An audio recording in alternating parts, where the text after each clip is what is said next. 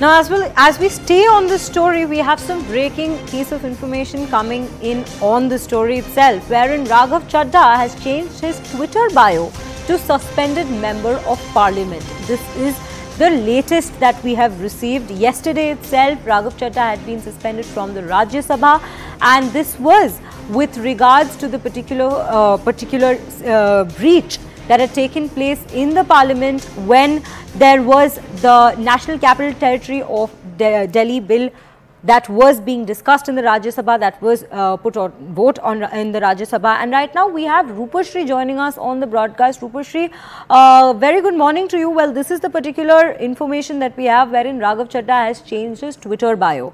And well, is this a particular stance that the party is taking, that the suspended MP is taking to counter what has happened in the parliament? Well, absolutely. And Aam Aadmi Party MP Raghav Chadha has consistently held that in this particular case, there was no forgery involved, as in there was no signature that was either required and therefore forged. And that has been his line of argument, that names in the select committee can be suggested by any member.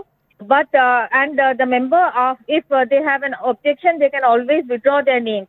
However, as other MPs have argued, especially BJD and AIADMK MPs have argued that their names had been mentioned in the select committee without taking their consent, and therefore it amounts to their breach of privilege. And Union Home Minister Amit Shah has said that there has to be an investigation, and therefore the matter has been referred to the select committee. Now, because, and yesterday, as you know, Raghav Chadha was suspended, and the other Aam Aadmi Party MP Sanjay Singh's suspension was extended until the Privileges Committee actually submits its report. So Aam Aadmi Party MPs have been consistently protesting. Remember, this is out of the 11 MPs in Rajya Sabha, 3 of them now stand suspended, including the Lok Sabha MP Sushil Kumar Rinku.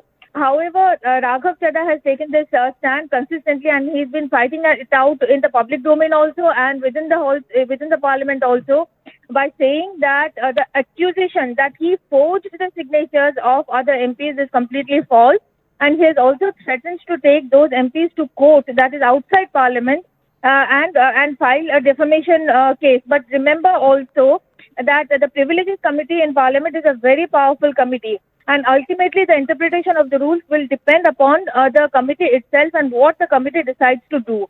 So yes, it is a battle for all the 3 Aam Aadmi Party MPs, and definitely it is a blow to them, because they would, as it is, they had 11 members, now they would have many more numbers less in the parliament.